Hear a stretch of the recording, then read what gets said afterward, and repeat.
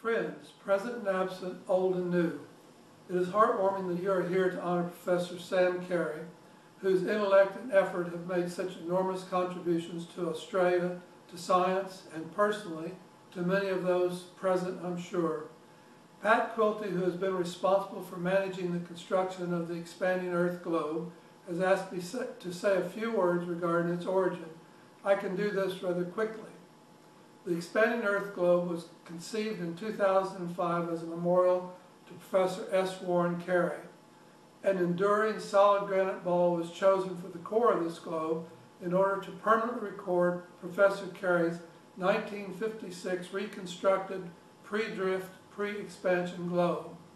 The outer plexiglass globe illustrates the continents in their expanded present-day configuration.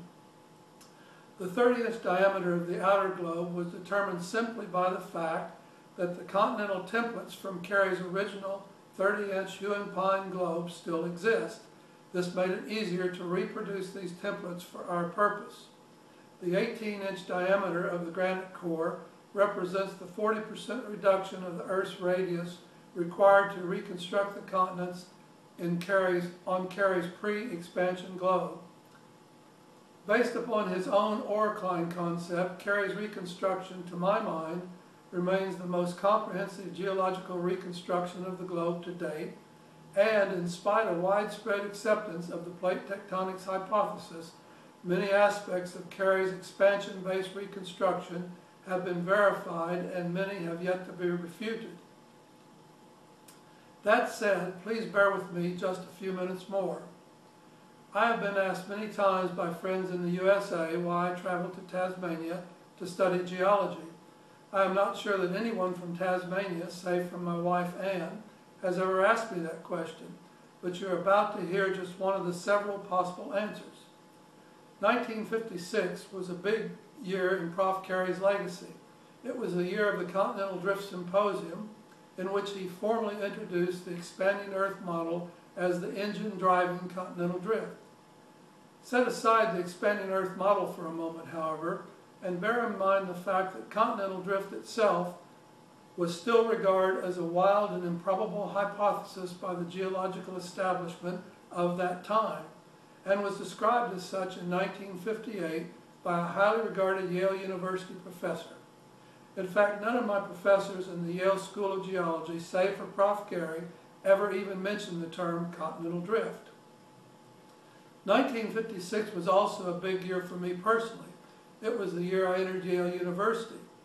Some 2 years later, at the very end of the last class of the 1958 school year, a noted Yale professor looked back toward the class as he was about to walk out the door and said, "If you've not yet set your class schedule for next year, sign up for Sam Carey's course in structural geology.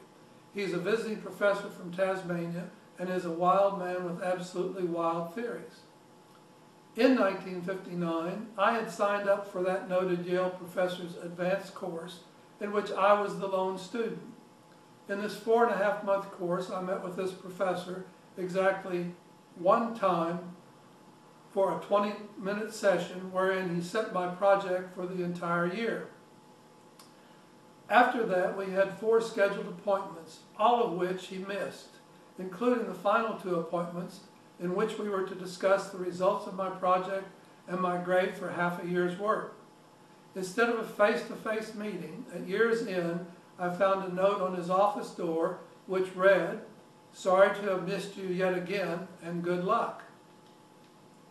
In 1959, however, I had followed his advice and had signed up for the course in structural geology to be taught by the wild man from Tasmania. Now here's the difference. One afternoon at the end of his lecture, I asked Prof. Carey a question, the nature of which now escapes me some half-century later. What I do remember, however, is that it was nearly 3:30 in the afternoon, and as the rest of the class left the room, Prof. Carey launched into an answer that began with the basic fundamentals of structural geology and became annotated with blackboard drawings, slides, related references, stories, and reminiscences. Prof's afternoon answer to my question stretched into the early winter evening and we proceeded to a local restaurant where he shouted me dinner. We discussed geology, Tasmania, and the world over coffee until the session finally broke up at 10 o'clock when the restaurant closed.